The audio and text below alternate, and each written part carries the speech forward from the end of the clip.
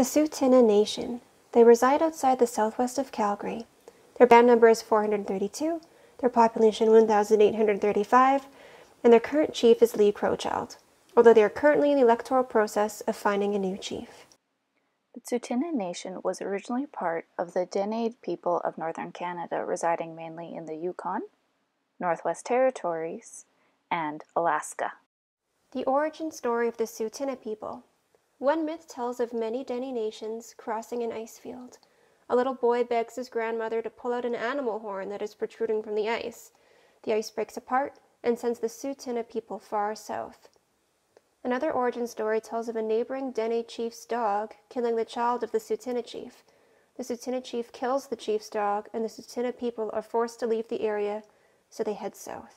As a tribe now separate from the Dene people, the Tsuut'ina Nation traveled south to Alberta and into parts of the northern United States. Some oral traditions even state that they went as far south as Mexico. The Tsuut'ina people were mainly migratory, following the bison as a main resource in their traditional hunting area of southern Alberta. Due to the nomadic lifestyle of the Tsuut'ina people, their clothing, belongings, and teepees would need to be multi-purpose and light.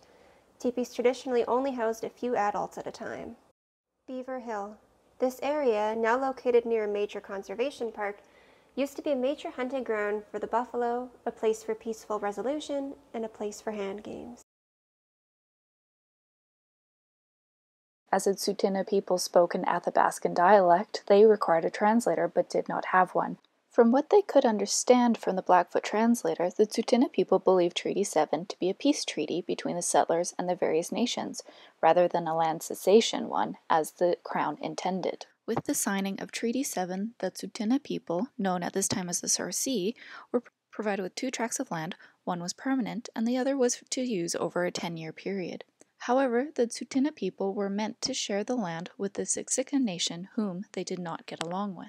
Tsuut'ina oral history states that Chief Bullhead sent out 3 scouts to the land between 2 rivers, that is Fish Creek and Elbow, an area that the chief knew was not occupied by anyone and was a good hunting ground, having been there before. He told the men to cross 2 beaver logs to indicate where the rest of the tribe should go. In order to ensure that the land remained theirs, understanding the settlers' tendency to take back unoccupied land, they built a house, which included the marking logs. Settler history states that in 1880, Chief Bullhead went to Colonel MacLeod and informed him that the Tsuut'ina people were starving, unable to live off the rations as they were not used to the wheat-based diet. Chief Bullhead said his tribe required more land to hunt but was denied.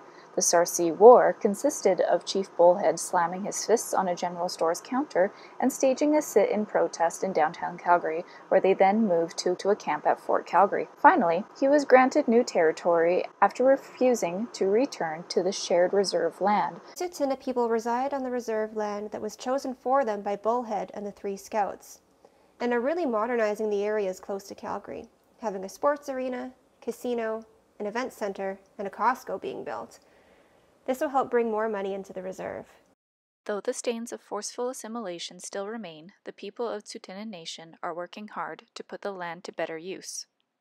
This includes building modern schools dedicated to educating children in a decolonized Indigenous ways, having museums dedicated to their history, as well as many language revival programs showing astounding resilience and determination to reclaim their culture.